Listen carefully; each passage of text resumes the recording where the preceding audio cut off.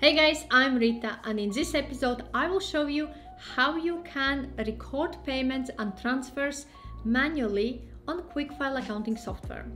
To record payments or transfers, we need to go to banking section and select a bank account in which we want to record these transactions. So in my case it will be business account.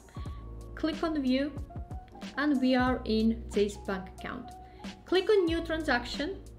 Select the date, add a reference. So for example, I have post limited and I have paid out money. So select type, and there's two types, in or out. So I have money out and I have £20 and click save. Currently this transaction is not tagged, so I need to allocate to supplier invoice. Click on tag me and payment to supplier, and there is supplier invoice added on system. Click to pay and OK. So this has been tagged now. Also, I have received money from Lucy, so I will add Lucy invoice, and I have received money of £135. Click save, and I can tag it to my customer and click to pay. Click OK. So that's been tagged as well. And now I need to record the transfer. So I have cash deposit.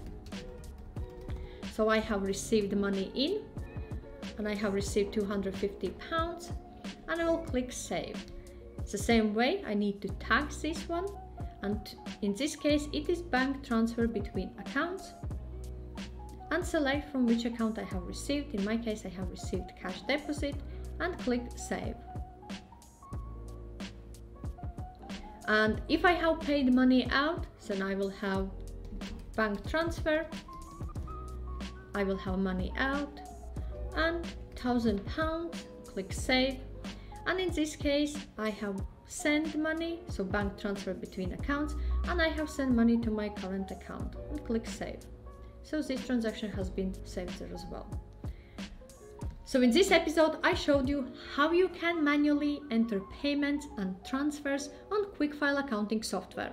If you have any questions or require any further advice, feel free to reach out to me.